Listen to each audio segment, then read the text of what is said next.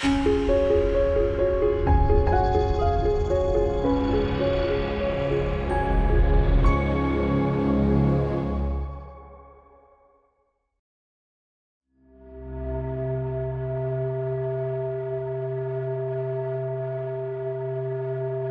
ago, there was an awful lot of public attention being given to the AIDS epidemic. There were no tests, no treatments, no nothing, only a big and widening problem, and it was widening in a lot of places, particularly Africa. It was far bigger than a test or a drug. The road infrastructure wasn't as you see now, and even then, the only thing that was tested there was malaria. We did not have equipment to test everything as we have now. At that time, we did not know much about HIV. The HIV epidemic in Tanzania and in most of Africa was devastating. And there were two issues. There was no treatment, and people were being tested late. There weren't laboratory systems to help them get testing. At the time, there was very little about what the treatment would look like. It was a lot about prevention. And so our first involvement was frankly creating the first HIV test for blood screening. You had to be able to diagnose. A patient had to be able to get to a doctor, a physician, a clinic.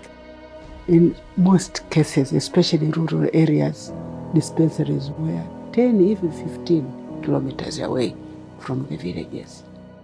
And for a pregnant woman walking to go to a clinic for 10 kilometers, it was really difficult. And especially when she was in labor.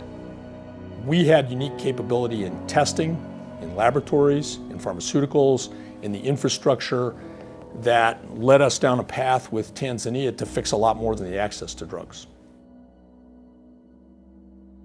Abbott is a global healthcare company, and it was the first company to develop the test, a rapid test for HIV. And so in 2000, when they started international programs and brought the rapid test to Tanzania and other countries, it allowed the countries to now test, counsel, and get people on treatment. People felt more hopeful, because before you were afraid to go, you didn't know when you would get your results, and once you had your results, you didn't know what the treatment would be. And bringing this kind of quick succession of reaching people in one visit was really helpful. People were used to be tested, which results could take a month or 2 months to get their results, but this new rapid test was just 15 minutes, you get your results. I got tested, and it was the first time it was being introduced into Tanzania. I was negative of HIV.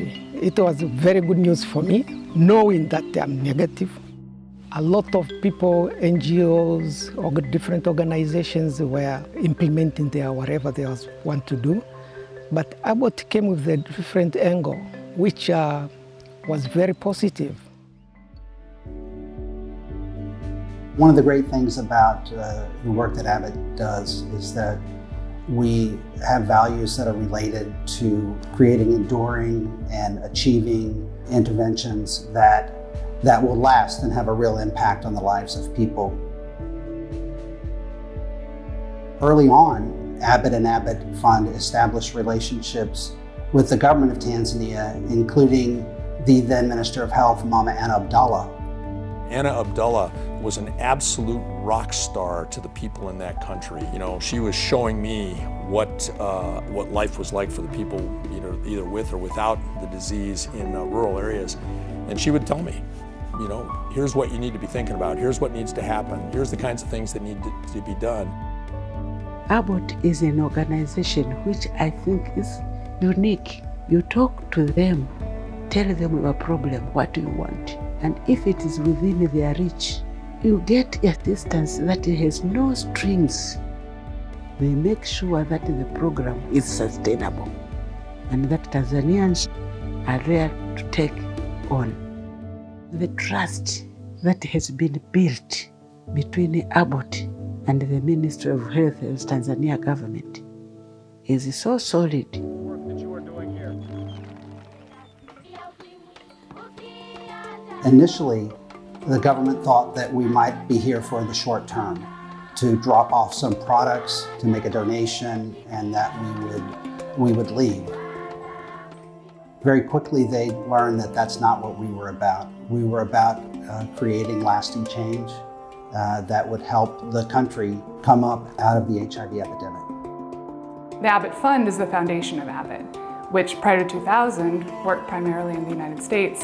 In 2000, they started to do international programs around the response to the HIV epidemic. Abbott Fund Tanzania is working closely with the National Hospital, Muhimbili National Hospital, where we work with the emergency department, the central pathology lab. What we originally started out targeting as orphans and vulnerable children became far broader, and the commitment just stayed that way over time. And I think if you went to Muhimbili Hospital today, you'd see a very different place. If you could have seen it when I saw it, there were no windows, there were just holes, and colorful cloths on the floor, and each colorful cloth was where that patient laid on a hard concrete floor. Most of their care came from family that was with them, taking care of them, because there wasn't enough staffing in the hospital, and there wasn't much else that could be done. Muhimbili National Hospital is the largest national referral hospital in the country, which is under the Ministry of Health, and this is the public hospital. Because patients were not getting proper emergency care, the Ministry of Health and Muhimbili National Hospital, support of Abbott Fund, they decided to open an emergency department.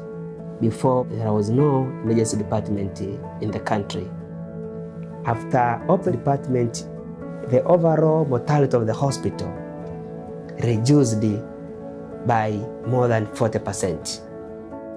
You went from people who had never seen an emergency department, and you had to teach them without give them an example. There was no example nearby, so you had to teach people. With that knowledge, they developed their own process for doing these things, but still following kind of the emergency process of triage and treatment, but working within a lot of challenges. Currently, we're working on sustainability, and we've built into the programs how are they going to sustain themselves, both economically, professionally, and also ensuring that there's ownership. And so now the owners are within the community or within the program, and they know how they're going to pay the bills coming forward. They know how other people will learn about the skills that they have and how they'll be able to teach them. Within 5 years, the emergency department has become self-sustainable. The money that they earned for the hospital allows them to pay all of the bills in the emergency department. I was out in some of the other surrounding cities in Tanzania where they had smaller regional labs. They could have the capability to do monitoring and testing. So we decided to redo those labs, all 23 of them in the regions, and we used our own volunteers from Abbott and our own corporate engineering people and our own diagnostics employees to rejuvenate those labs around the entire country. Abbott helped us to train manpower, and all the laboratories now are manned by Tanzanians. Abbott also helped us put up in place systems how to run a hospital. That was one of my problems. But even then, the income now is significant. Most hospitals now, they can afford to buy some of the items that are needed in the hospitals. There is no patient who leave the hospital without results in the same day. Having standard emergency department, which is here, having big central laboratory, which is here, having a very good outpatient clinic here. The services you are being provided in Muhimbili National Hospital are best in the country. All people now, they are talking about Muhimbili National Hospital being the best hospital in the country.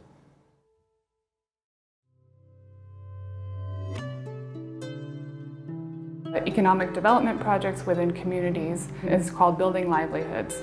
And these projects have grown out of the original commitment to helping communities respond to HIV/AIDS epidemic. One example, one of the projects that we do, families who take care of vulnerable children, orphans, or children with disabilities are identified by the communities that we work in and are given something to improve their livelihoods. One of the ones that's been very successful is a cow project. So we call it our Dairy and Nutrition Project. And the families receive a cow. Then as that cow grows older, they use the milk to sell it. They use the milk for nutrition for their families. But then when the cow has its first female, that offspring is given to another family. Wakati nipo mdogo kulikuwa hakuna shule, mpaka nimekuwa mkubwa, mpaka nimezaa mwanangu wa kwanza 2005 ndio kukaanza ujenzi wa shule wa ufadhili wa Abbott Fund. Sasa najua wanangu hao ninaozaa hawataenda mbali kama mimi. Hapo mwanzo walikuwa wanategemea kilimo tu cha mahindi ambacho ni cha msimu hadi msimu. Lakini baada ya kuingia huu mradi wa Abbott Fund wa ng'ombe, watu tumefaidika sana kupitia hawa ng'ombe. Tukajengewa hii nyumba ambayo mnaiona hapa sasa hivi kwa kupitia kuuza maziwa. 2010 Emile nimeshamzaa, Emile nimemzaa 2005. Kwa hiyo nilipewa kwa kulenga watoto, maana nilikuwa tayari nishakuwa na mlemavu, nilikuwa nalea na yatima. Kwa hiyo napata hela ya kuishi watoto, uniform, madaftari, kalamu. Kwa hiyo nilishukuru sana baada ya kusikia kuna jengwa shule hapa na ufadhili wa Abbott Fund. Mategemeo yangu mimi ninachotaka mwanangu asome. Mwanangu yupo vizuri darasani. Matumaini yangu najua kabisa Mungu akisaidia atafaulu.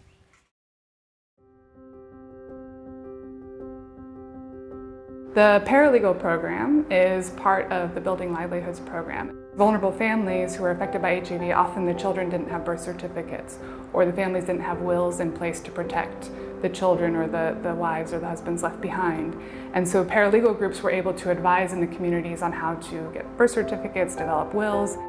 Local people, village people were trained to know the problems in families and help them. The paralegals would represent, especially the women, to primary courts. So this program was very useful for women. So we took the paralegal program and we added an economic piece to it, where within those groups they identified an activity that they thought could raise funds for them. And they're now receiving additional training on how to do record keeping, business development, forming co-ops, and how to make their groups official, and how to manage the income that they're receiving to both continue the paralegal service, but also provide them with some income so that they can continue to commit their time. The Bantu village, when we came here at first, people were very poor. The life standard was very low because they had no income, they had no activities. But after Abbott intervention, getting health, they have a nice school.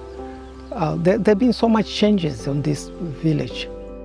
With these things, the life itself become healthier. Where I see this going for the future is that the country will take these models and will grow on them, and will really create really efficient, high quality areas of medical care, laboratory, emergency care, but also having communities that are self-sustainable and are confident.